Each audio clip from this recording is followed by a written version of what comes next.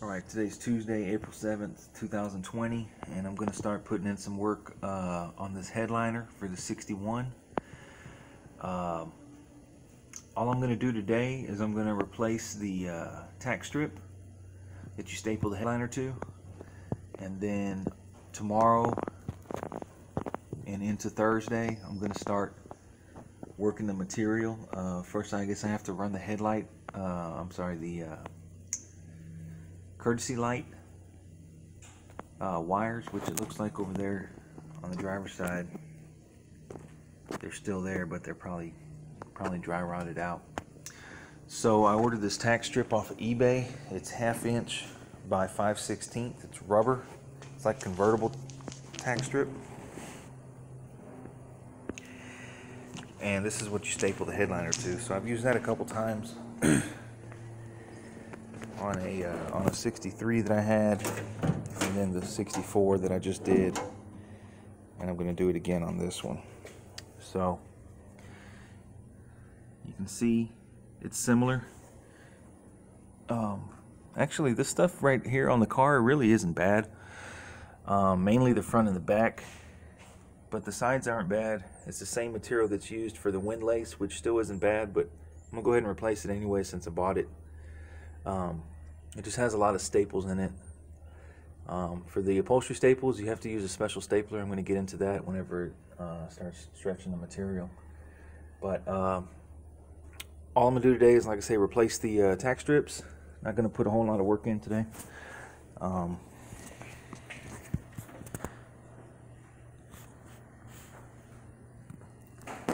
can see the back side. I believe it's screwed in some areas, so I just have to take some time to pick at it and see what we got.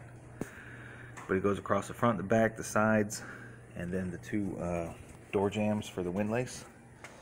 Got my seat tracks in there, just messing around, power seat.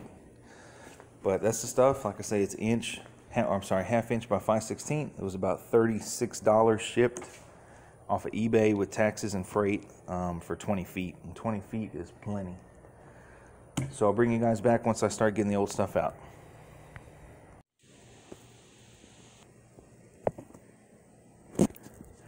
Alright, so here we are. I had to make sure the flash was on. 3 hours later, I got all the tack strip in place. So the process is you got to take the old off. The old in this area has about 3 screws, and then the rest it's steel staples that staple it to the roof of the car, which are tedious to remove, so that takes most of the time. And then I went back and just drill screws or drill holes and put sheet metal screws to hold the tack strip all across the front. You got a section for the rear view mirror that you got to allow for. I got the windlace in there. Both of them. That's easy. This one up here, all new. Place the tack strip, and like I say, I ordered 20 feet, and it's almost exactly enough because I had about 6 inches left. On this side has stuff, a little bit of cardboard in the back because the tack strip could be a little bit thicker, but it works. I use it on the 64. And then the back.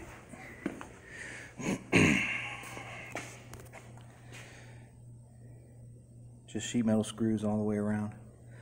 All this is going to get covered up with the headliner. So as far as the sheet metal staples, I think it'd be easier if you save a lot of time if you just remove the old tack strip and then hammer in the staples instead of trying to pry them out. Because when you try and pry them out, they all break, and then you got it. One staple turns into 2, and you got to sit there with some needle nose pliers and wrestle with it. So I think it'd be easier just to kind of pry out the old tack strip and then hammer the staple back in, and then the new tack strip will cover it. So I think the headliner should be done without the glass in. In fact, I don't see how people do it with the glass in. I know for big guys it ain't gonna happen.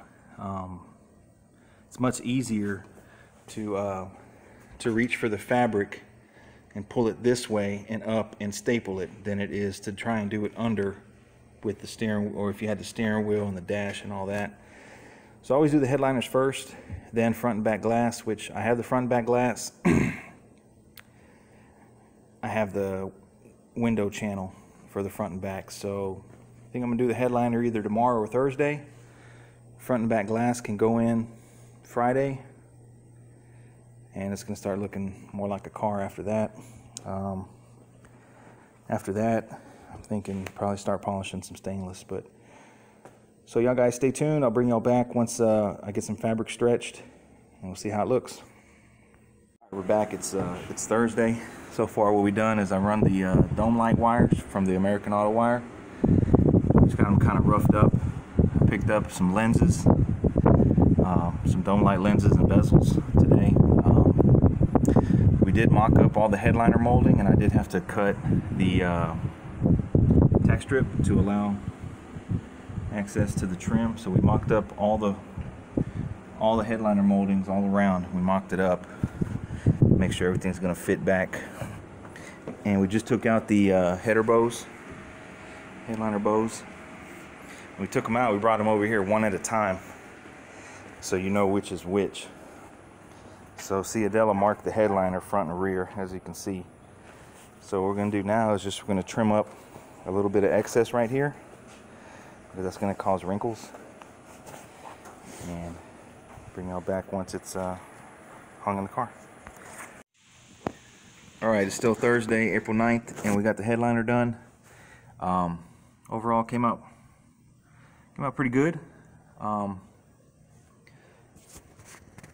It's a lot easier with two people. We did this one two people, and it came out, the results I think came out nicer, and it was a lot easier. I think it took us like maybe an hour and a half once we got everything we needed.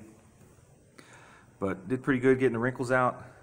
So this was a new headliner, and I had my wife iron it and then put it in the sun for a little bit.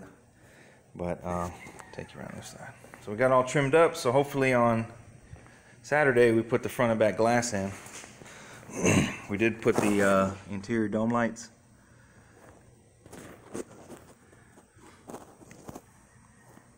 What would you rate this on 1 to 10 of being difficult? Difficult? Yeah. About a 6. 6? All it is stretching the stapler. Yep. I'll show you the stapler we used.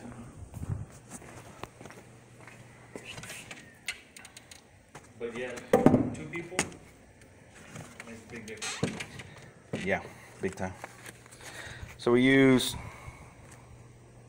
the 1/4 inch 22 gauge with a 3/8 crown.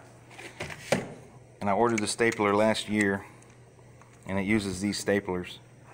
And it's kind of, I guess you can say it's an upholstery stapler. And it uses 40 psi. Because if you go too high on it, it's going to go right through the vinyl. So 40 psi with that stapler. Probably put about 100 and some staples in here. But overall, I dig it. Matches the dash pretty good. And then we put the trunk trim on. That came in. So it's starting to look more like a car. Man, I really like the way that fit. That's actually a pretty good reproduction piece. Really good piece, yeah. We didn't have to really tweak it or bend it. We did have to get creative with the clips. We're not going to get into detail about that, as long as it's on the car and it looks good. But that's a wrap for the headliner video. I think this one was easier than the 64, mainly because it's smaller. It's way smaller. Yeah, no sail panels. No sail panels to cover. I don't think it was that bad. I think having 2 people made it a lot better. We pretty much worked the front and the back a little bit, then worked the sides, and then worked from the sides forward and backward. It's kind of one of those things, man, you can't really explain how to do it. You just kind of do it and start pulling out wrinkles and stapling. Yeah. You have to remove some staples to put out some wrinkles and then staple it back. It's a process, but it wasn't hard. And so I think it looks really good. And we did test the lights and they worked. Yeah, I did wire, so we wired up the lights. I had to use the wires from the American Auto wire kit that I got for this car. So we ran them above the headliner, and I hooked them up to the DeWalt drill, and they do work, so that's good. But I guess that's it for the headliner. Saturday and Sunday, on Saturday we do front and back glass. I'll do a video for that. So I hope you guys enjoyed this little 2 or 3 piece video.